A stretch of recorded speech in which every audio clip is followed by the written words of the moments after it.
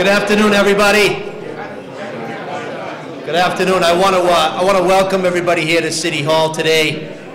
Before we begin, this is always a wonderful event that we do here in the city of Brockton to recognize the wonderful Lithuanian people that have done so much in the City of Champions. But I am going to ask you to take a moment of silence. I actually just came back from Russell Peaker. On Monday, we lost a dedicated public servant, Brockton Fire Department, Lieutenant Mike Mahoney, who passed away at the age of 52 suddenly. I've known Mike my whole life, so we just welcomed his body back to the City of Champions. So if we could just take a moment to recognize Lieutenant Mahoney at this time. May he rest in peace. Our thoughts and praise to his family.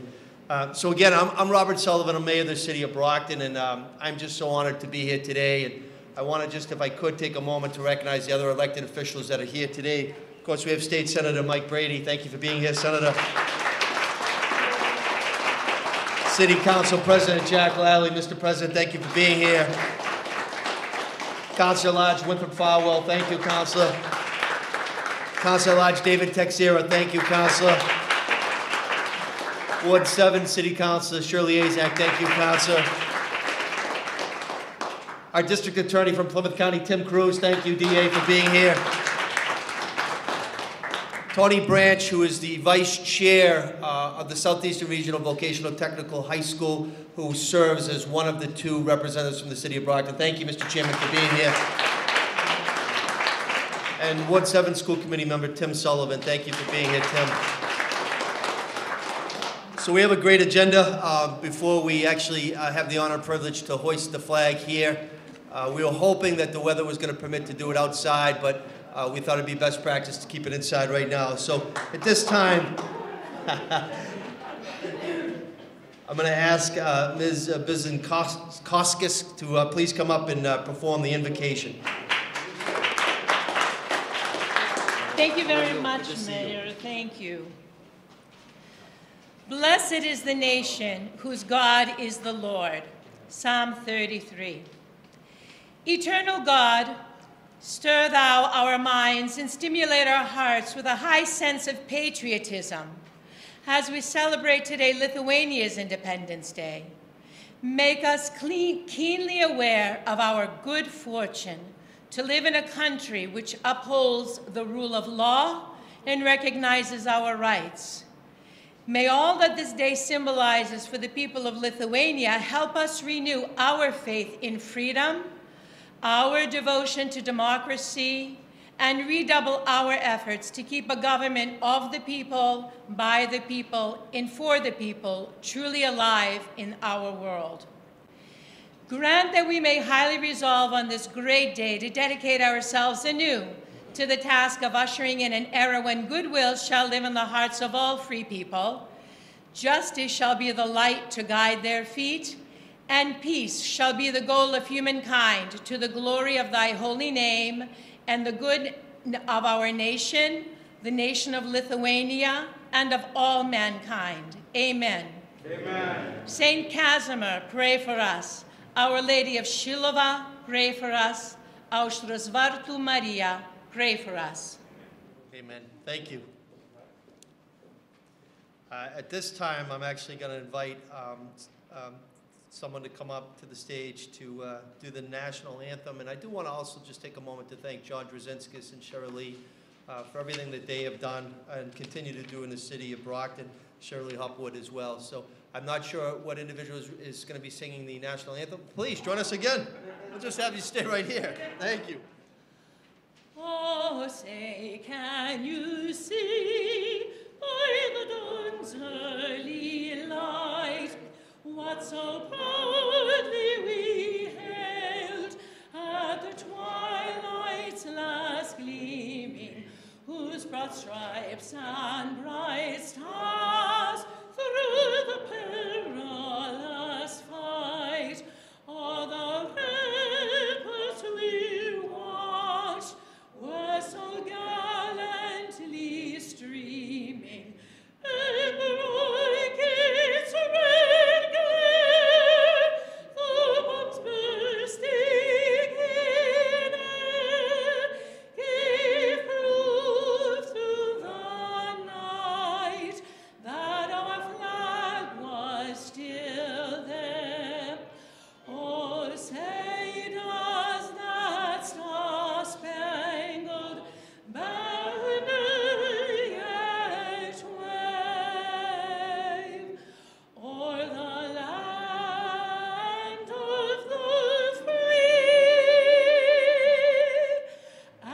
the horn of the brave. I also want to recognize Councilor Lodge Rita Mendez. Thank you, Councilor, for being here today.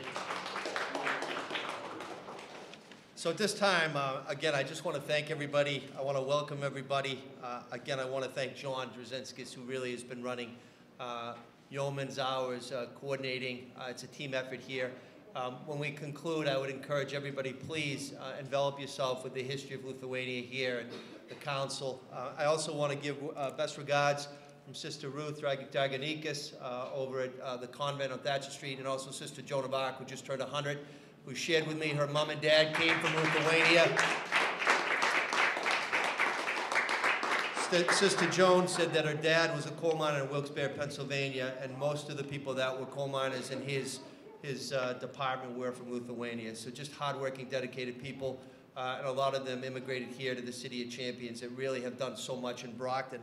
So at this time, I do want to thank the members of the Knights of Lithuania for taking the time to be here today and to keep the Lithuanian tradition alive and well in our City of Champions. Right now, I'm going to kind of shorten this a little bit because people don't want to hear me talk today, but Lithuania proclaimed its independence in 1918, and I'm here to be honored to celebrate 104 years of Lithuanian independence. Located in northeastern Europe, on the east coast of the Baltic Sea, Lithuania is the most southern of the Baltic republics, a trio of countries formed in 1918. Lithuanian people are the most resilient people in world's history, and that's according to my Lithuanian friends. My Irish friends say something different, and my Italian friends say something different. Even after proclaiming its independence in 1918, Lithuania has dealt with invasion from Germany, 1941 to 1944, and the Soviet Union from 1945 through 1991.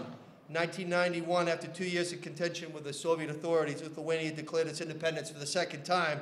The first significant wave of Lithuanian immigration to the United States of America began in late 1860s. And during that time, extreme famine caused many young male Lithuanians to immigrate to America, searching for money to bring back home to their family and their loved ones. However, rising tensions between the United States and Russia in World War II, paired with the overall American acceptance, caused an even more giant wave of Lithuanian immigrants to come here to the shores and travel to the United States of America, and they would settle here and make their mark here in our wonderful democratic nation. A portion of hundreds of thousands of Lithuanian immigrants brought their families, their hard work, their religion, their dedication, their culture, their tradition, their awesome baked goods, and I know that for a fact. And they located typically here in the Montello section of the city of Brockton, respectfully known as the village section of the city. The village had Lithuanian-owned bakeries and grocery stores and meat markets and pharmacies and furniture stores and a whole host of different businesses, cafes, candy stores, cobblers, barbershops, and etc.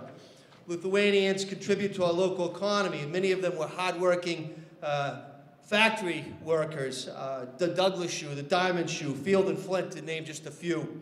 Lithuanian community was still a faithful community. In 1900, St. Rocco's Church Parish was established on Webster Street here in Brockton. This church would eventually change its name to the beloved St. Casimir Church, where many, many generations of Brockton's Lithuanians would attend regular Mass and practice their Catholicism. The parish was shut down in 2008 after the Archdiocese made some decisions. As mayor of the city of Brockton, I want to just thank you all for enhancing the culture of Lithuania, for choosing to live here, to work here. Never forget the history. We need to look at that history to forge ahead for our future. And without further ado, as I said before, my wife and my mother say I talk too much. I'm going to cut it short right here. But I am going to say that one of my really proudest moments as mayor is to be able to give certain proclamations. It really is something special to do. Citations for people and proclamations to earmark special occurrences and events. So here we go. Whereas the Polish-Lithuanian Commonwealth was dissolved and divided by Prussia and Austria, the majority of Lithuanians were placed under Russian rule. With the end of World War I and the fall of the Russian Empire, Lithuania declared its independence February 16th of 1918. Whereas during the 1940s, Lithuania was occupied by the Soviet Union and later by Germany. By the end of the decade, Lithuania returned to Soviet occupation and lived under communism for more than 50 years. Whereas on March 11, 1990, Lithuania became the first Soviet republic to declare its independence. Whereas the growth and prosperity of Brockton, Massachusetts is due in large part to the rich diversity which includes hardworking, dedicated, faithful members of Lithuanian descent. Whereas the city of Brockton has been greatly enriched by the introduction of Lithuanian customs, foods, and culture, and it was brought here by Lithuanian immigrants who made, again, an indelible mark on our city of champions. Whereas our vibrant Lithuanian American community has made tremendous contributions to our city, to our Commonwealth, and to our country. Now, therefore, I, Robert F. Sullivan, Mayor of the City of Brockton, do proudly proclaim February 16, 2022 in the City of Brockton as Lithuanian Independence Day, and I urge all residents, all business owners here in the city to please join me in observing this very special day, and I sign and seal it again the 16th day of February 2022, and I would like to present this at this time. Thank you very much. Thank you very much, Mayor. I appreciate it. It's so kind of you. Thank you. Sure. At this time, I'm going to invite the special guest to share some comments at this time. Thank you. Oh, well, here I am again. For those of you who don't know who I am Marita Bizinkauskas. I am president of the Knights of Lithuania Council 1. And the Knights of Lithuania is the oldest organization in the United States, celebrating this year. Well, it was established in 1913, so you do the math on your fingers. Right, over 108 years now, 109 this summer for the Knights of Lithuania. And the first council was founded here in Brockton, Massachusetts. So Mayor Sullivan covered many of the aspects in my, my little note here. So, but it will be a repetition, so you won't forget. So thank you again, Mayor Sullivan, and honored guests and fellow Brocktonians for being here. It is my great honor to be here in the beautiful City Hall to celebrate the Republic of Lithuania's 104th anniversary. On February 16, 1918, a group of patriots gathered in Kaunas after the collapse of the Russian Empire and declared its independence. They, however, did not return to their former way of ruling, as was established in 1236 by King Mindaugas, but they modeled themselves after the United States, forming a republic with a president and a governing body called the Seimas. This fledgling democracy worked diligently to bring the economy of Lithuania into the 20th century. And with the help of their patriotic countrymen who fled Tsarist occupation and came to the United States, they were soon on their way. With financial support from Lithuanian Catholic churches and civic organizations such as the Knights Lietuvos Vyčiai, their former name, the Knights of Lithuania, their country began exporting high-quality pork and dairy products. Their currency, called the litas, was valued by people, and Lithuania flourished within a decade. As we know, their freedom was short-lived by the end of World War II. They came under Soviet sphere of influence, and their autonomy was once again torn from the hands of the people. All the nations that were absorbed by the USSR suffered greatly under occupation, but the desire for liberty was still greater, and the people kept it alive, even as family members were sent to the Gulag in Siberia to work in heavy slave labor camps, some never to return. The Lithuanians in the United States kept up hope for their countrymen, and organizations like the Knights of Lithuania wrote letters to members of Congress, lobbied senators, marched in protest, danced in festivals, anything they could do to keep the name Lithuania alive in the minds of the free people of the West. In the late 1980s, a period of glasnost and perestroika was declared by Gorbachev, and a little more freedom was allowed. The brilliant patriots of the Lithuanian Communist Party asked and received permission from Moscow to be an independent Communist Party, not necessarily tied to Moscow. The permission was granted, and the Lithuanian Communist Party declared themselves independent from the Soviet Communist Party in Moscow. then, on March 11th, 1990, declared the country of Lithuania independent from the Soviet Union. And Vytautas Landsbergis was chosen the first president of the restored republic. What a masterful move. And the era of the Lithuanian Republic was restored, but not without bloodshed. When the eyes of the world were focused on the beginning of the Gulf War, the furious Soviets sent tanks into Vilnius to surround the radio and television tower in order to squash this independence.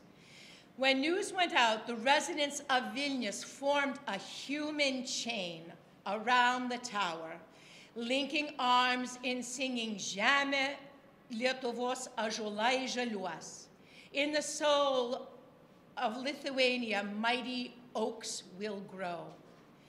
The people thought the tanks would be restrained by the human shield, but the order to shoot to kill was given, and 13 people perished there.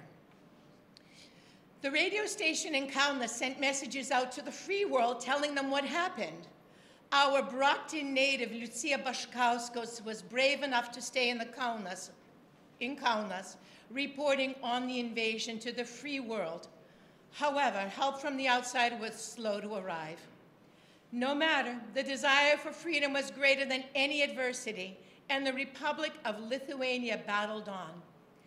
Today, Lithuania is respected on the world stage as a member of NATO, a member of the European Union, and is one of the few sites for the Worldwide Cybersecurity Center in the coming years. So today, we celebrated the 104th anniversary of the Republic of Lithuania with our flag-raising ceremony in Brockton. We can reflect on the contributions of Lithuanians here in our wonderful city, as the mayor mentioned. Brockton can boast, as Council One of the Knights of Lithuania, an organization that celebrates 109 years this summer. The Lithuanian Village, the center of the community for a century, with the beautiful St. Casimir Church, the spiritual, in many ways the cultural center, for 110 years.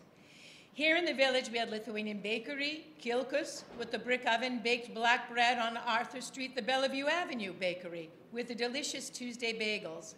Samulis Market, where you could buy most staples, Zinki's Market, where you purchase the tastiest kielbasa and pickles from the barrel. The dress shop, the Mishkinis drugstore. Very important, not just for prescriptions, but it was the only place to purchase grain alcohol. So the ladies could make their homemade krupnikas, a honey spiced liqueur, and other herbal medicines to keep everybody healthy. Yes, the Sandra Club offered one of the few places outside of north end of Boston where you could get delicious pizza or a homemade burger smothered in onions, which would melt in your mouth. It's heartwarming to know that generations of families still live here. Our grandparents and great-grandparents gave us love of our Lithuanian traditions and heritage, but taught us, more importantly, to love this wonderful country. And Tukis Playground, there stands a memorial honoring those Lithuanians of Brockton who died in service to their country. May we Americans cherish our freedom and not only allow any one person or government to take it from us. Valio Lietuva, valio America. And also on this important day, I'd like to just introduce Estera Sunilaite, and she just wanted to give the greatest welcome from the people of Boston. Hello, everybody. I'm Estera Sunilaite, Boston Lithuanian Community President. And I brought the best wishes for this important day for all of the Lithuanians who live here, who lived before us, and who will live after us. I think it's a very important day for us. And like Mirce and Marita, they said a lot of good things about Lithuania. I'm just saying again, valio Lietuva, Lithuania, always be free. Thank you. Thank you. Greetings. Thank you, Mayor Sullivan, for receiving us today, and congratulations on another term. Thank you. Yes. My name is Vytautas Sanuta, Vice President of the Knights of Lithuania, Council One of Brockton. I'm proud to say that I was born and raised in this city. Some of this is repetitious. Lithuania was one of the largest countries in Europe, stretching from the Baltic to the Black Sea. For the past few centuries, it's been busy defending itself from occupying neighbors like Imperial Russia, Nazi Germany, and the Soviet Union. These neighbors tried to eliminate Lithuania's language, culture, and identity. Many Lithuanians fled to escape serfdom, conscription in the Russian army, persecution, Nazi concentration camps, and deportations to the Siberian gulags. And most of these fled to America, which was and is the beacon of freedom, hope, and opportunity. They arrived and settled in cities like Brockton. They became citizens and their society flourished. The Roman Catholic Church, school, and convent were built with hard-earned immigrant funds. Choirs and folk dance groups formed. The Lithuanian language school was established.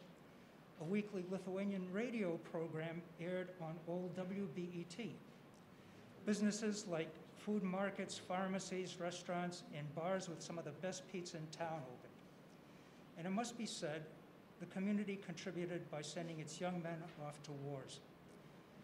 Since Lithuanians have been preoccupied in a national survival mode, they have generally tried to simply live a life, study hard, work, and raise a family while lobbying for freedom from afar. They shun the limelight. There aren't many famous Lithuanian Americans, but here are a few. Hall of Fame football players Dick Butkus and Johnny Unitas. Butkus defined the position of the middle linebacker, and Johnny Unitas, they say, invented the two-minute drill known as the drive. Side note, I once met author Tom Clancy just after he published his book, Hunt for Red October. I asked him why he chose a Lithuanian to be the rogue Soviet submarine commander. As a native Marylander, he said he knew Johnny Unitas was Lithuanian, so he figured he'd start the story with that in mind. Sean Connery was in the movie. That's right. Another one is Jack Sharkey, heavyweight boxing champion. He defeated Max Schmeling in Madison Square Garden in 1932 for the title. No, he never fought Rocky Marciano, who came later. Others are actors Jason Sudeikis, Ruta Lee, and Ann Gillian, Oscar-winning director Robert Zemeckis of Back to the Future and Forrest Gump fame, Ultimate Fighting champion Rose Namajunas, and New York Times bestselling author Ruta Šepetis. Lithuania has a diverse population of its own. From its Muslim Tatar community, the actor Charles Bronson is perhaps the most famous. And Lithuania was home to a large Jewish population. Its capital, Vilnius, was known as the Jerusalem of the North. Its immigrants and offspring in America are known as Litvaks. Famous Litvaks are Victor David Brenner, sculptor and designer of the Lincoln Penny, Bob Dylan, the songwriter, Harvey Milk, the politician, Jascha Heifetz, arguably the greatest violinist ever, Al Jolson, the actor, singer, and comedian, and my favorite, the Three Stooges. And there are many, many others. So in closing, America, with cities like Brockton, remain a desired destination for freedom and opportunity. Brockton has a proud history of being welcome to immigrants, even to this day.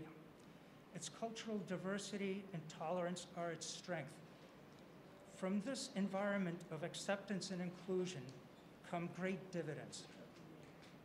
Our small Lithuanian community is a mere example, and we remain most grateful to the city of Brockton for providing a welcoming haven from the world's troubling elements.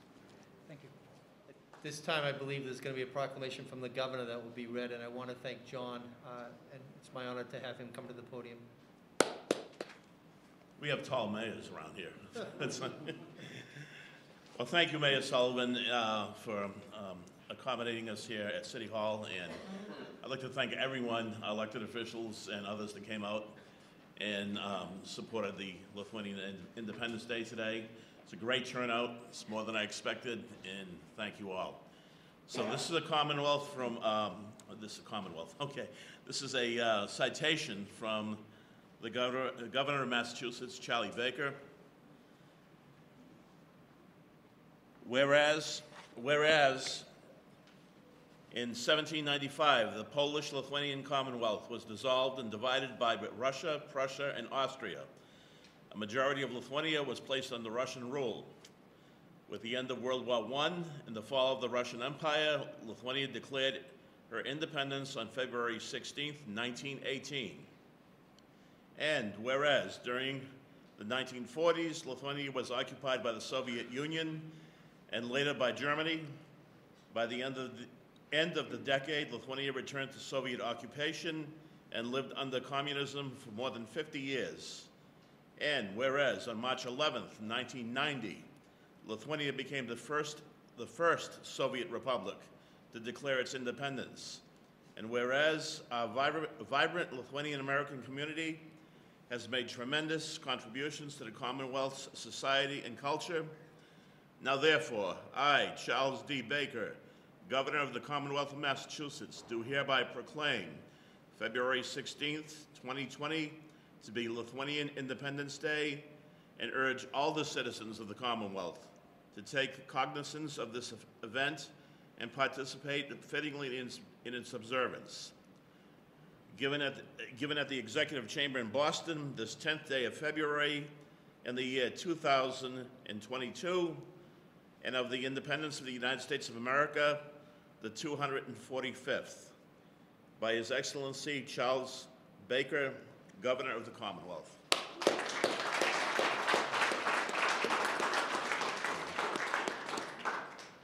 Once again, I'd like to thank everyone for being here, and please, at the end of the ceremony, at the end of the formal program, we have some goodies, some refreshments on the table right in back of Cheryl Lee. Please partake. Before we proudly hoist the flag, I also want to recognize Councilor Maria Tavares. Thank you, Councilor, for being here. So at this time, I'm going to ask all the council members that are here today if they would like to join us as we proudly put the flag up within the halls of City Hall, the People's Building.